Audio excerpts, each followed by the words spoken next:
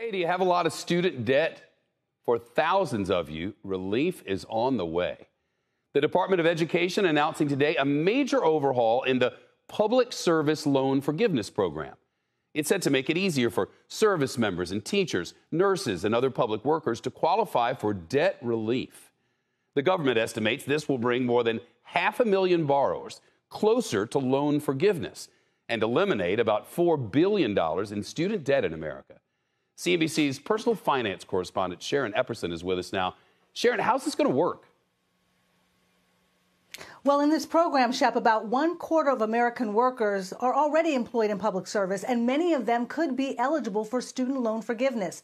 The Public Service Loan Forgiveness Program began and became law in 2007. It was designed to allow nonprofit and government employees to have their federal student loans canceled after 10 years of public service and after making 120 monthly payments to a qualifying repayment plan.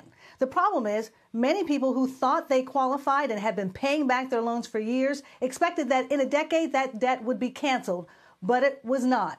Once they apply for relief, many borrowers find out they don't qualify, usually because of a technical reason. Maybe it's the type of federal loans they have or the repayment plan they're enrolled in.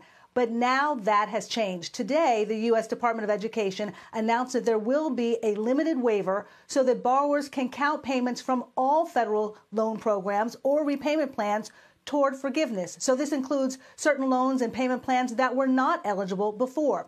The government's also going to automate the eligibility process, review rejected requests, and give borrowers a way to get errors corrected, and also make it easier for members of the military to get credit toward forgiveness while they serve. Shep. Sharon, how did this get so screwed up in the first place? And what are borrowers who may be confused supposed to do now?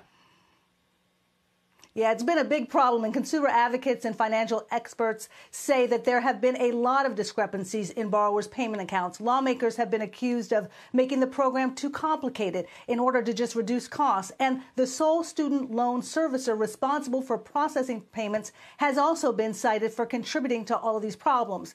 There are also some borrowers who, frankly, didn't pay close attention to the details of this complicated program. So now borrowers need to take advantage of these new changes, and they need to make sure that the Federal Student Aid Office has their accurate contact information. Go to studentaid.gov to register for an FSA ID and to make any updates or any changes to your contact information. Studentaid.gov. Sharon, got it.